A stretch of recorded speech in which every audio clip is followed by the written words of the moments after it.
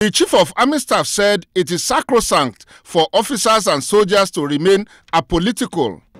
Some officers and soldiers were alleged to have demonstrated partisanship during the 2015 general elections in some parts of the country, which portrayed the Nigerian Army in bad light. As you are aware, those allegations are being investigated right now. He said rules of engagement and human rights must be respected at all times by the force, charging the newly promoted officers to justify their new ranks in the discharge of their duty. I believe it is our duty to balance our actions with developing situations so that we do not overreact where the freedom of others may be involved.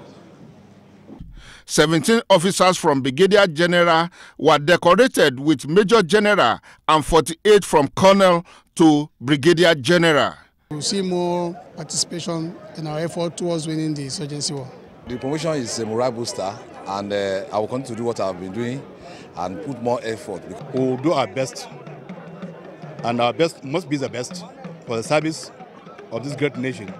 The Chief of Army Staff told the newly decorated officers that to whom much is given, much is expected, pointing out that they must add value to Operation Lafia Dole.